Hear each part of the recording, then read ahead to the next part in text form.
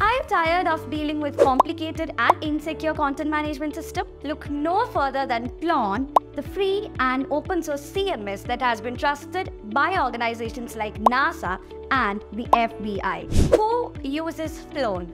Corporate websites. Plone can be used to create and manage websites for businesses of all sizes, including e-commerce and online marketplaces, intranets and extranets. Plone can be used to create secure internal portals for organizations, providing access for information, files and resources for employees, partners and stakeholders. For education institutes, Plone can be used by schools, colleges and universities to manage and publish educational content such as course materials and research papers.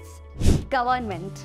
Plone is a popular choice for government agencies and non-profit organizations to create and manage their online presence, including publishing important information to the public. Scientific research. Plone can be used to manage and publish scientific researches, providing an easy-to-use platform with the researchers to share their findings with the world. Collaborative work. Plone can be used as a collaborative tool, allowing teams to work together on a project and share files, ideas, and tasks. Here are a few reasons why you should consider using Plone. Security. Plone has a strong reputation for being highly resistant to attacks. So, you can be confident that your website and its data will be secure from hacking and other threats. Customization.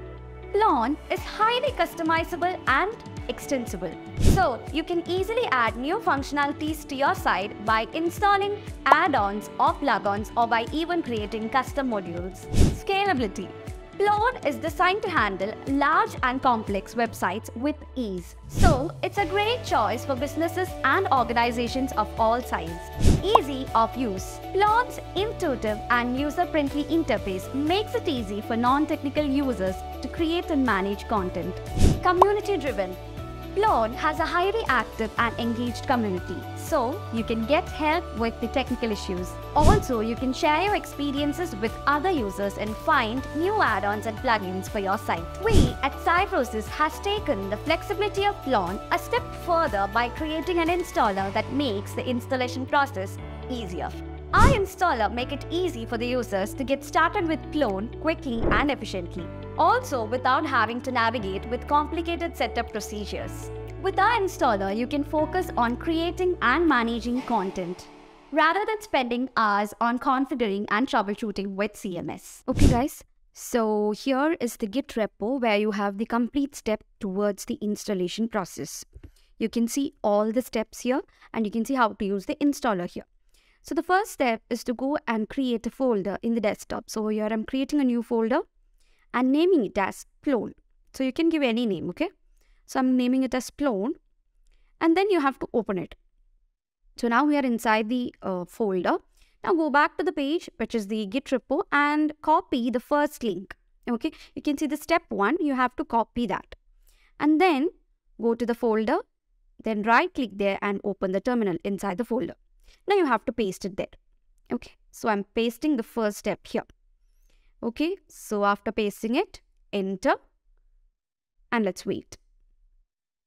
So as you can see, the unified installer has come inside the folder. Okay, now let's go back to the repo and here we have the step 2. So I'm copying the step 2 here, which is to add execute permissions to the installer. So now let's paste it inside the terminal. Okay, so I've pasted that as well. Now after that, you have to click on the installer. So once you click on the Plone Unified Installer, you'll get such a window and click on the install button. So here you have to set the installation directory. So I'm setting it as the directory which I've created. Okay, you can create / and you can create a subfolder inside the Plone folder. So I'm creating a folder called instance and clicking on next. So as you can see, the instance folder has come there. Then you have to enter the password. So I'm entering our password. Okay. So you have to enter your system administrative password. After entering the password, click on next. Okay. So you have to set a Plone administration password. So you can set whatever password you need. Okay. So here is the option to create a password and after that you have to click on next. And then you can see the packages are being installed. Okay. So actually this takes a little bit time. Okay, this takes a lot of time. You have to be patient and wait for it. Okay, so each of these packages are getting installed. Let's wait.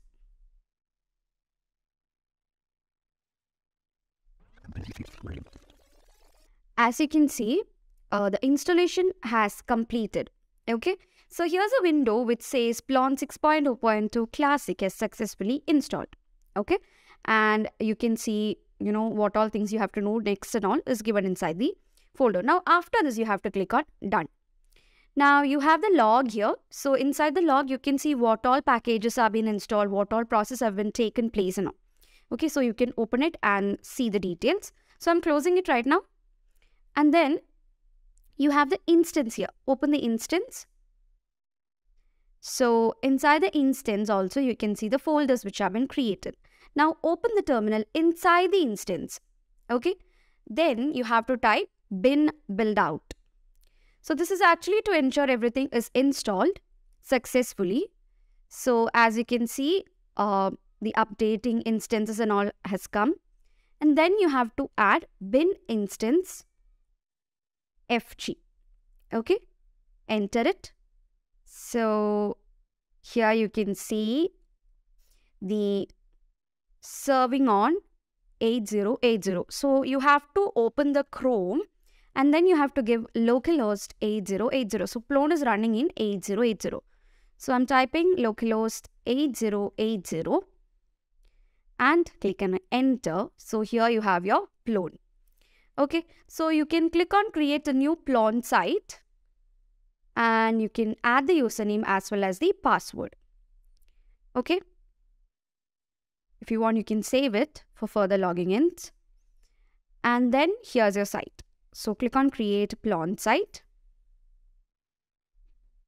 So here we have a Plone site. So this is how you install the Plone using our installer. So it's that simple.